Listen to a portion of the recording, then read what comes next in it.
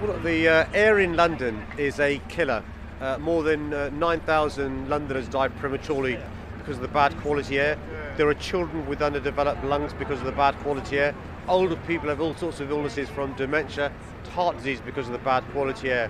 And we've got to clean that up. So we're really keen to move people away from polluting diesel taxis to clean electric taxis. One of the ways we're doing that is by giving taxi drivers grants to move from diesel to electric, but also rapid charging points. We now have in London more than 100 Transport for London rapid charging points. Actually, the only city in Europe with more rapid charging points than us is Oslo. And my ambition is to move polluting diesel vehicles away from diesel to cleaner electric.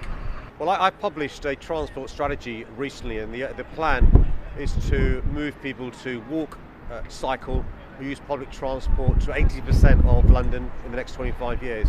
One of the ways we're doing that is we've appointed London's first ever walking and cycling commissioner, and that's to make sure we think about designing the roads so it's inviting to walk or cycle, making sure the junctions are safe, making sure we have more segregated cycle lanes, making sure we have more quiet ways, and it's really important we do so.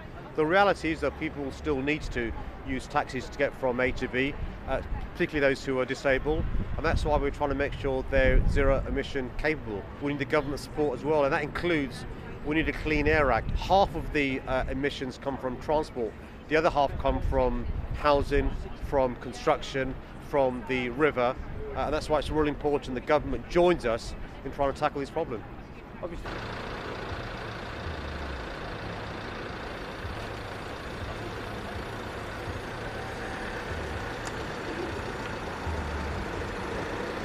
How are you? Okay.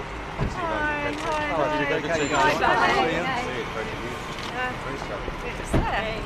Hi, Shirley. We've lost Pat. Come on, Pat. You do all the work.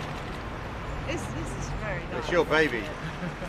I live out in Kent, so I drive in on the Save. Yeah. Once I'm in the zone, then I switch up to EV. Yeah. I can more or less do my whole shift on that. And then drive back using petrol. And then I can drive back using petrol or plug in for 20 minutes on that rapid charger.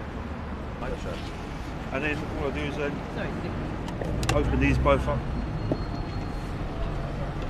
plug those in, and then it starts doing a check to make sure all the systems are okay, safety checks. Right. And then is turn this into a step. So you just pull it out to about there.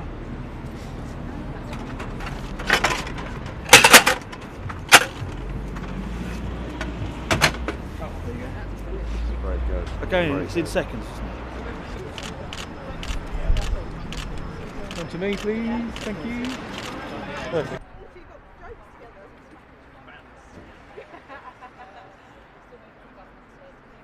So this is a really modern car. It has Wi-Fi enabled. You can charge your mobile phone in there. It's of course fully accessible if you're in a wheelchair. It's easy to get in and out of. It's a very comfortable ride, and it's quiet because it's electric. So I think people who are using it will really notice a difference.